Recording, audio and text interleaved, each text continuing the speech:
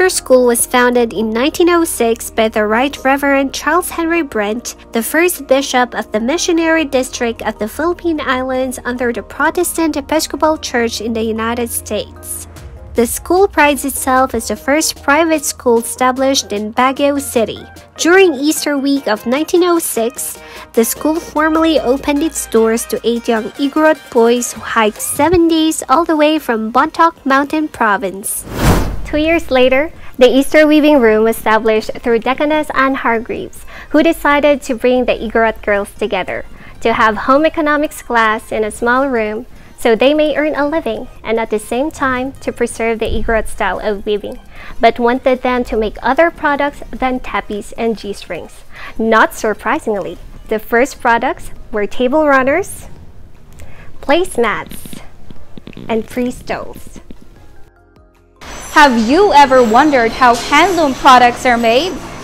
Weaving is an intricate process, and this is where it all happens. Warping is the first step of the weaving process, where parallel yarn sheets are constructed through a device called the warping device. This is the warping device. What happens is, they get a cone of thread, and using this warping device, the thread is carefully removed from the cone, transforming these cones into what we call as warp thread, where the threads are grouped according to its desired color combination. These warp thread are strung over the loom vertically and holds the tension while weaving. This is the stage where the thread are laid out intricately, following the prescribed sizes, either length or width, or other specifications like design. The sizes of the finished products differ from 1 inch to 33 inches wide. After the warping comes the beaming process. The warp thread is transferred from the warping device to the beam. It's the second step, and it's called beaming mainly because the thread is placed on a beam. It's a simple process actually, where the weavers are winding the full width of the warped yarns in a single winding operation on the weaving beam. A wood is carefully placed as it winds so that the threads will not tangle. This process normally takes 30 minutes and sometimes less. Now here comes the most difficult part of the entire process, the threading. This is the most intricate, complicated, and detailed part.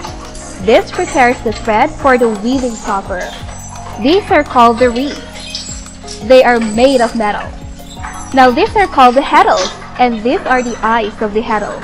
The threading process is where the warp threads are carefully inserted into the eyes of the heddles and reeds. A pair or a set of thread is inserted to each of these eyes of the heddles and reeds according to the pattern design of the loomed product. This process transforms the warp thread into weft yarns. Threading is done for 3 days for a 33 inches wide material, but this also depends on the design of the items to be woven. The more complicated the design, the longer it takes to do the threading. After the hard part of the entire process comes the most rewarding of them all, the weaving. The weaving process is where the weft yarn will be wound to the shuttle, which carries the weft yarn across the loom to create designs.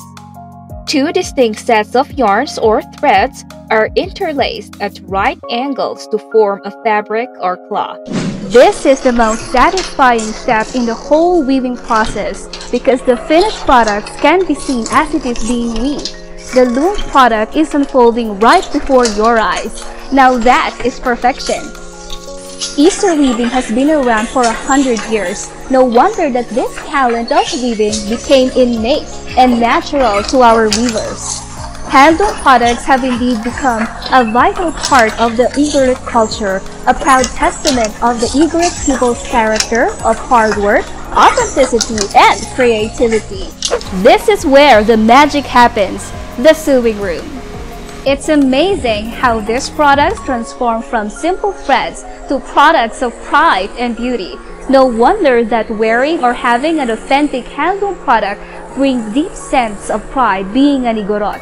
On top of that, these products are really sturdy.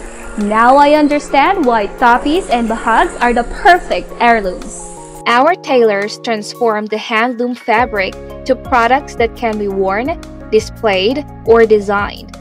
With their hands, born are a variety of products such as bags, shoes, dresses, masks, or even accessories, just to name a few.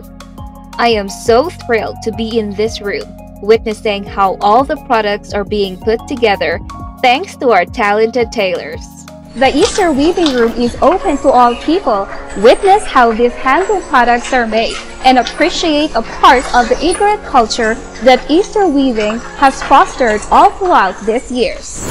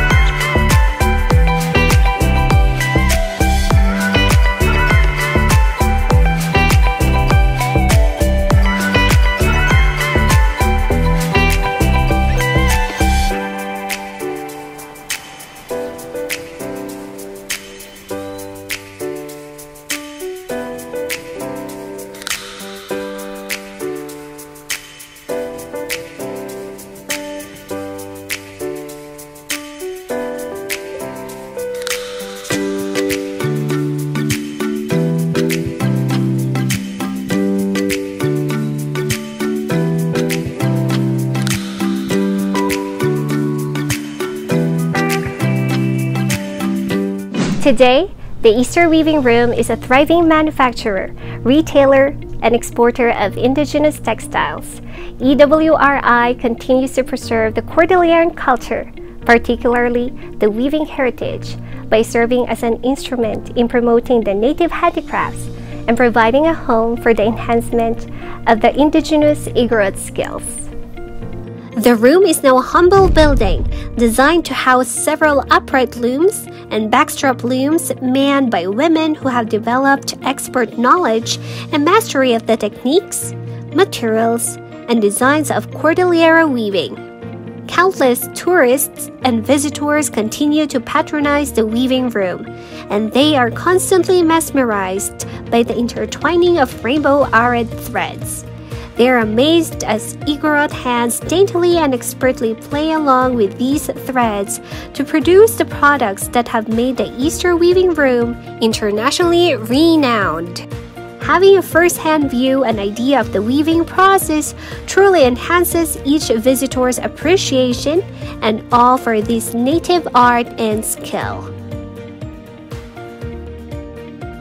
In response to requests and demands over the recent years, the Easter Weaving Room Incorporated also offers a wide array of other handicrafts, which include wood carvings, rattan and paper baskets or bags, shell and coconut decors, local oil paintings, ilocano and yakan weaving, as well as some local food delicacies. In the past, these hand-woven fabrics are sewn to clothe our ancestors, but it has evolved as years pass. Now, handloom Igorot fabric is not only a bearer of the Igorot culture's pride, but a statement of our culture's preservation, continuous growth, and prosperity. The growth and influence of Easter Weaving Incorporated remains evident in homes not only in the Philippines, but all throughout the world. Yes, the Easter Weaving Room Incorporated and the quality Cordilleran weaving will continue to remain synonymous in response to the needs and preferences of its patrons, and the weaving tradition shall be preserved and sustained for generations. Tangkilikin natin ang sariling atin. Come to Easter Weaving, the home of genuine hand-woven products. Remember, the best is still made by experienced hand.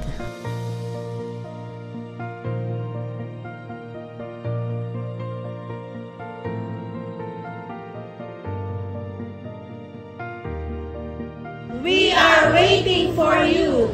Easter Weaving is waving.